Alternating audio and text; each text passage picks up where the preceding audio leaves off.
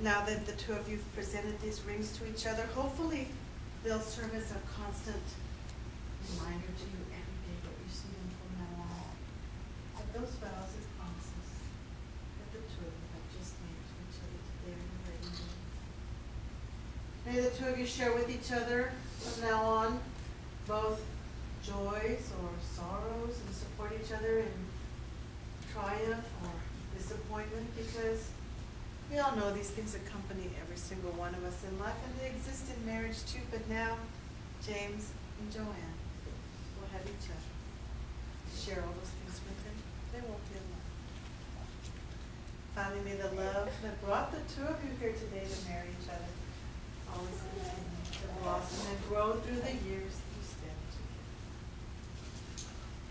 together. Inasmuch as James and Joann have consented to take their marriage vows before all of us here today, by the authority vested in me by the state of Texas, I now pronounce them husband and wife. James, you may kiss your bride.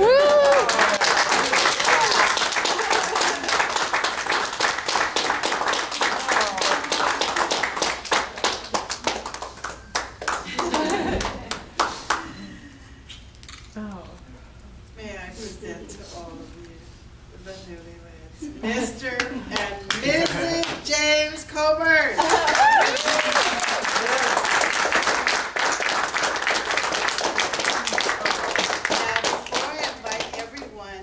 To come and congratulate them and take some pictures, there's a place for two witnesses to sign this marriage license with me. James, have you picked the person? And Joann, have you picked the person? Dad and Joann? Your mom. Okay. Now y'all stand right here so that you'll be in the pictures, and you all come this way. Mom, come on. I'll let Mom sign first. Here. Get closer, you can be in the pictures as they sign right here. Just your normal signature. Did you get all that?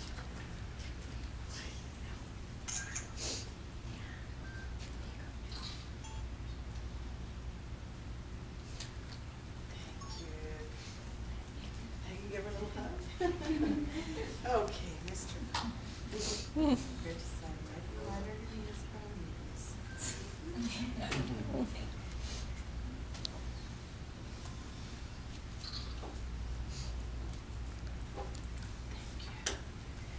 Now it's my turn.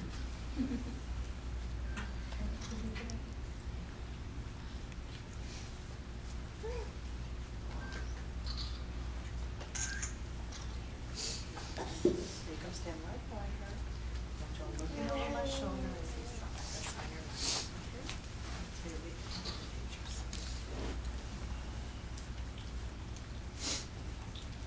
All righty. Now show everybody your license.